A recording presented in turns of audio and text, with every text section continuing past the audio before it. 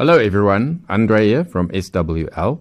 North Korea, like China, uses quite powerful jammers on shortwave to block radio stations that it does not want the local population to hear.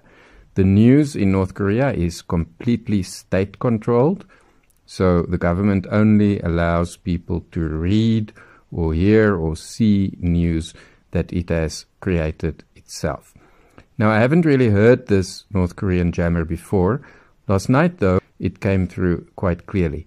The first one is 5875, which is Voice of America in Korean. Comes from Udon Thani in Thailand. You can actually hear the Voice of America transmission and then also the Korean jammer. The jammer is called the Siren because it sounds a little bit like a siren. And then the second frequency here is 6250 kilohertz.